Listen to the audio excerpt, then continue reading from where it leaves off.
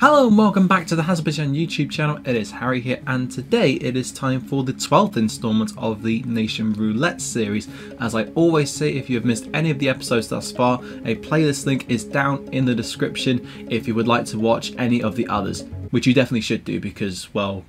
they're alright, I guess. We return to the former region of the Yugoslavia for the second time in this series, and considering the sheer number of countries that we could have covered thus far, it's quite incredible the two of them which have actually featured used to fall under one federal region. Slovenia are the northernmost country out of all of the independently recognised former Yugoslav territories, and also the third smallest, just ahead of Montenegro and Kosovo, but out of all of those 7 countries, only Serbia and Croatia have qualified for more international tournaments than Slovenia have since the Yugoslav breakup in 1991, albeit Montenegro and Kosovo have both been recognised by FIFA and UEFA at much later times than the other 5. Football was brought over to the Slovene region from Austria-Hungary during the early 20th century, although that was when it still had predominant control over Slovenia, with Slovenes even forming a part of the Austro-Hungarian army during World War I. Indeed, it would be Germans and Hungarians who would establish the first football clubs in the region between 1900 and 1906, with the club being formed by solely Slovenian people, not existing until 1911 in the form of Erreria, and I apologise in advance for the awful pronunciations that are about to ensue. After the end of the war and the collapse of the Austro-Hungarian Empire, they joined Serbia and Croatia in founding the Republic of Yugoslavia, and with that, they fell under the aegis of the Yugoslav Football Federation, although a Ljubljana Football Sub-Association would also be established in 1920 to take control of football on a local basis. Up until 1941, when all sporting activity in the Republic was suspended, Slovenian clubs would compete in the Sub-Associations League, with the champions granted access into the Yugoslav Championship each season, which mostly turned out to be Erreria, who won 12 Sub-Association Championships between 1920 and 1941, although no Slovenian team would emerge victorious once in those 21 years. This would be the case yet again for the post-World War II era in football, as much like Montenegro, whom we discussed a few months back, Slovenian clubs would never win the Yugoslav First League until the region's dissolution in 1992, and the national team would only cap 7 Slovenians in its entire history. Only 2 teams from the region, Nafta Lendava and Olimpija Ljubljana, would ever so much as compete in it, with the former only taking part in one season, the very first all the way back in 1946-47, and both clubs in question no longer exist, with Olimpija filing for bankruptcy in 2005 and Nafta going bust in 2012. Olimpija's predicament was particularly avoidable, but also a symbol of the financial problems plaguing Slovenian football since they became independent.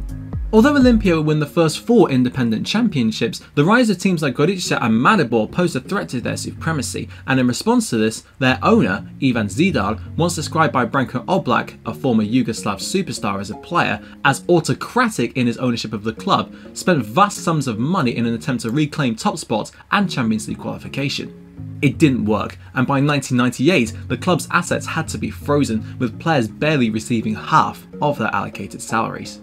In order to fix the situation, Zidar departed, and new ownership brought a new license and a new name, NSD-NK Olimpija, which only led to further confusion as to where the money for a European game in 2001 was meant to be transferred to, either the original or the new team. Even with this, they couldn't get rid of their old habits, and in 2002, after continued overspending in the transfer market and inability to pay their players' wages in full, twinned with a lack of success domestically and in European football, the situation reached its peak when it was claimed by Oblak, who was the manager by this point, that the team went 7 without a win at the end of the season in order to ruin their title chances because the brand new owner, Jurij Šolmajer, didn't want to pay the players' bonuses for if they became champions. Long story short, by 2005, there was no money for players' wages or for their league licence, with their debts reaching anywhere between 3 and 6 million euros, and they had to disband, reforming the following year.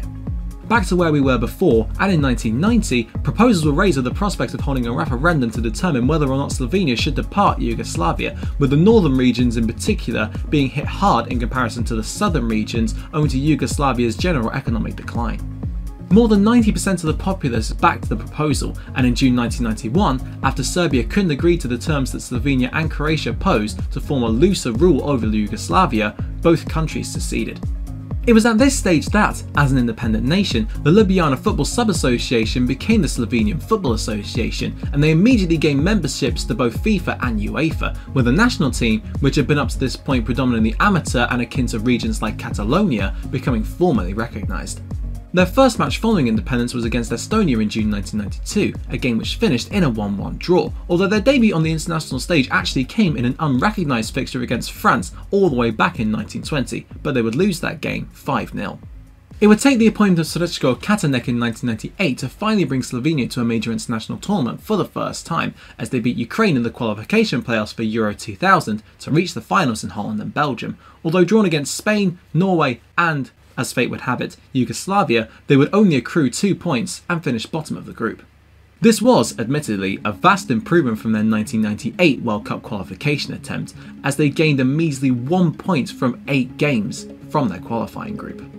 Katanek pulled a team together divided by the poor relationship between people from Ljubljana and the eastern region of Styria, from which their star player, Zlatko Zahovic, came, but at the 2002 World Cup, for which Slovenia also qualified, Katanek and Zahovic, who had never personally seen eye to eye, had a public fallout. Zahovic's antics during a friendly game against Ghana in the build-up to the finals in Japan and South Korea, storming out of the stadium after being substituted, led to him supposedly apologising by saying that Katanek had told him that he would sleep with Zahovic's mother, his words not mine, although much more vulgar than that, after a couple of misplaced passes, but it didn't pass with the team's code of conduct and Zahovic was sent home. Deprived of their star man, they would meekly lose all 3 of their group games without putting up much of a fight, and Katanek resigned in the immediate aftermath of their exit.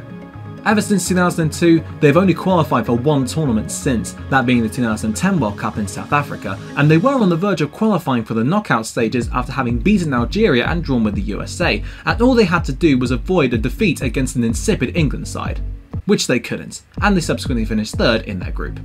Ever since then, it has been a stream of failed qualification attempts, even with a golden generation at their disposal consisting of the likes of Jan Oblak, Josip Iličić and Jasmin Kurtic. Even Samir Handanovic has had to retire from international football owing to Oblak's presence. The league, created in 1991, has been absolutely dominated by Maribor, who have won it 15 times to date, including 5 in a row between 2011 and 2015, with Gorica and the original Olimpia Ljubljana having won it 4 times apiece, and the new Olimpia Ljubljana having won it twice, once in 2016 and once in 2018. The current champions are Celje, who are one of only 2 teams alongside Maribor to have competed in every Slovenian top flight season since 1991, which has been reduced in size from 21 teams in its very first season to 10 nowadays. However, the state of the domestic football scene is so dire that they find themselves below Liechtenstein in UEFA's coefficient rankings, and they don't even have a league, which shows how impressively the footballing quality in the country has fallen in recent times. Let's hope that there can be some resurgence over the coming years. That just about wraps up today's video on football in Slovenia. I do hope that you enjoyed it, and if you did, of course, smash that like button and subscribe while you are at it, and go and check out all the other episodes that I've done. As I say, the playlist link is down in the description. Thank you very much for watching, and until next time, I'll see you then.